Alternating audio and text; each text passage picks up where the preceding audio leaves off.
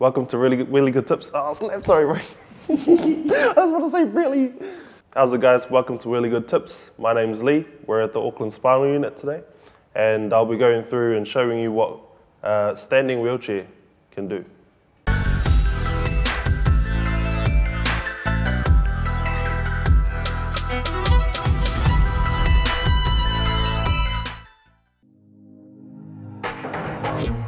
I'm a C4, C5 incomplete. I broke my neck diving in the pool.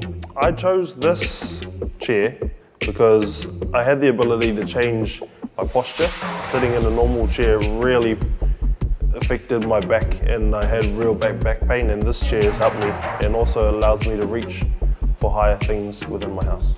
On this chair, we've got a tilt function, standing function, and also with it we've got 4 drive wheels. So the two front casters are able to drive as well as the middle wheels, and it's a rear pivot power chair. So when we go around, it's got a lot more grunt in it at the front rather than just in the middle.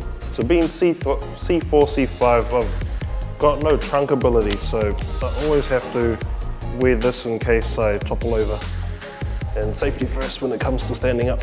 It also has lights, indicators, because it's roadworthy, and it helps at night as well, just to help you maneuver in those dark places. The knee pads are also adjustable, which are in the front of my knees, which help me balance once I'm standing fully. The biggest thing with the standing chair, it helped me with my posture. I had real bad chronic back pain, and I started to develop kyphosis, and so my back started hunching forward, and the posture change where I could just do it any time of the day really helped. And also not having to look high up at a computer. I could stand up and be at level with the computer on a table, and that really improved with my posture as well.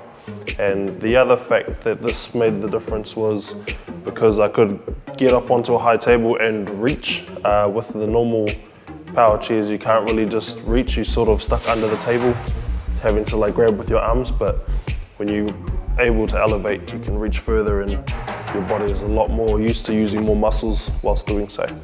So it's a real good improvement. Thanks for watching Really Good Tips this week.